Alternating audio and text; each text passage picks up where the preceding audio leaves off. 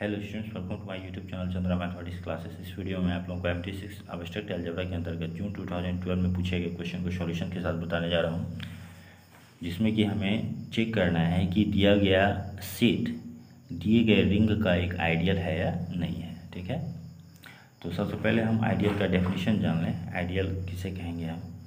A non empty subset I of a ring R plus dot is called an ideal of R if A minus B belongs to I for all AB belongs to I and RA belongs to I for all R belongs to R and A belongs to I। हम किसी set को किसी दिए गए ring का ideal तब कहेंगे जब वह सेट दिए गए रिंग का एक नॉन एम्प्टी सबसेट हो। ठीक है, उसके बाद उस सेट के कोई भी दो एलिमेंट लें तो उसका डिफरेंस भी उसी सेट से बिलोंग करें। उसके बाद उस सेट का एक एलिमेंट लें, कोई एक एलिमेंट लें, और दिए गए रिंग का कोई एक एलिमेंट लें, उन दोनों का प्रोडक्ट भी हमें दिए गए सेट से बिलोंग करना चाहिए। तब हम कहेंगे कि वह सेट जो है दिए गए रिंग का एक आइडियल है। तो चलिए स्टूडेंट्स, इसी के आधार पर हम इस क्वेश्चन को सॉल्व करते हैं। यहाँ late I be the set of all 2x2 order matrices whose entries are 2n, t, 0, 3m, where n, m, t belongs to Z. Check whether I is an ideal of the ring R, the set of all 2x2 order matrices whose entries are A, B, C, D, where A, B, C, D belongs to Z। ठीक है, तो हमें सबसे पहले क्या दिखाना होगा कि I जो है इसका एक नॉन एम्प्टी सबसेट है। तो हम यहाँ पर देख रहे हैं कि I में जीरो मैट्रिक्स जरूर मौजूद है।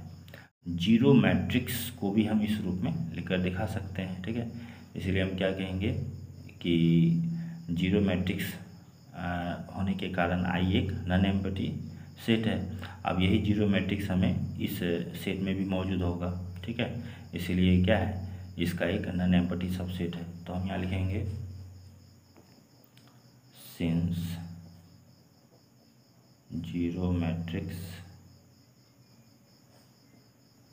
belongs to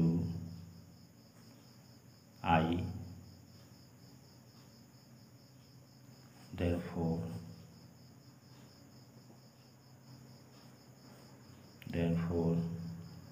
I is a non-empty subset, क्योंकि जीरो मैट्रिक्स इसमें भी मौजूद है, इस रिंग में भी मौजूद है, सबसेट ऑफ R। हम इसे R मान लेते हैं। ठीक है,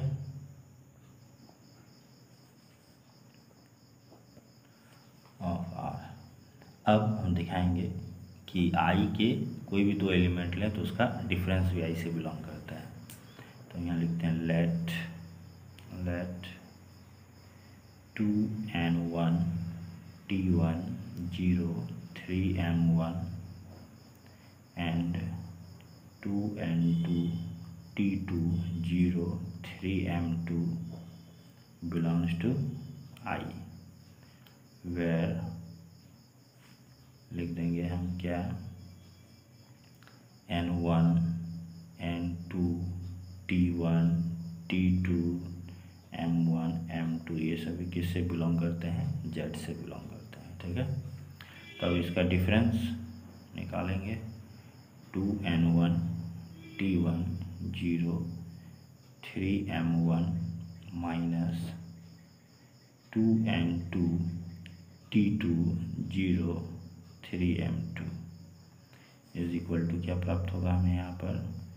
2n1 minus 2n2 t1 minus t2 0 minus 0 0 3m1 minus 3m2। ठीक है,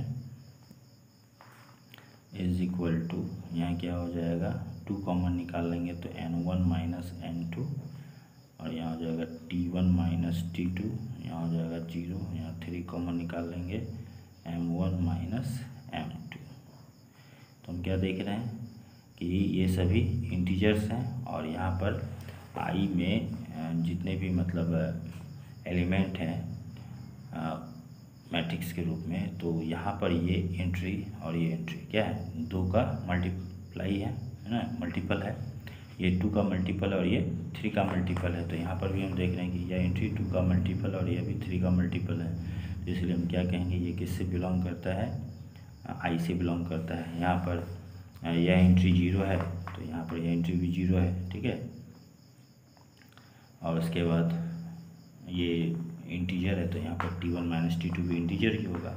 अब हम क्या करते हैं, R का एक एलिमेंट लेते हैं और I का एक एलिमेंट लेते हैं, दोनों का प्रोडक्ट देखते हैं क्या I से बिलोंग करता है। तो यहाँ लिखेंगे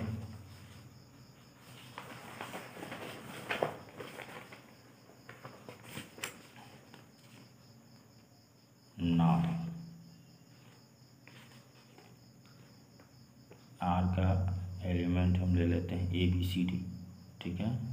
यहाँ मैट्रिक्स एंट्रीज के रूप में ABCD, ठीक है। और यहाँ पर इसका एक एलिमेंट ले लेते हैं मैट्रिक्स जिसका एंट्री 2NT03 है, ठीक है।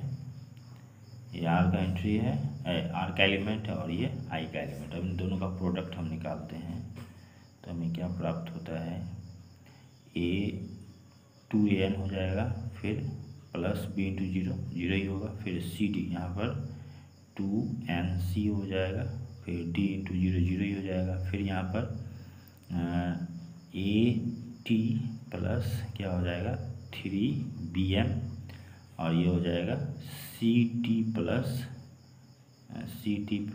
3DM।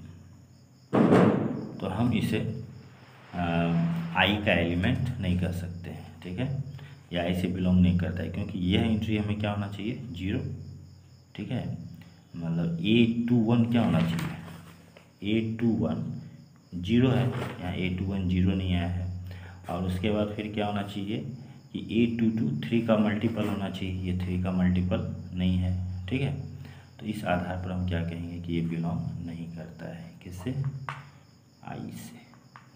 So I is not an ideal of the given ring.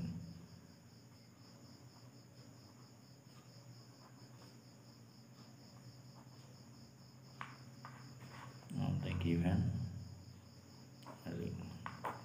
Okay, students, thanks for watching.